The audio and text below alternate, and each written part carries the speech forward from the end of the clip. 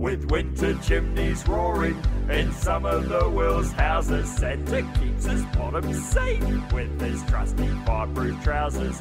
But last Christmas Eve, Santa popped them in the wash, then finished drying when he screeched, "Oh my golly gosh!" His only pair of trousers would not fit over his feet. You see, the truck's too small in the dryer's hot heat.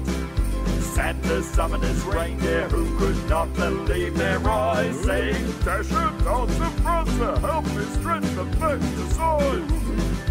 Santa shrieked, "No, no,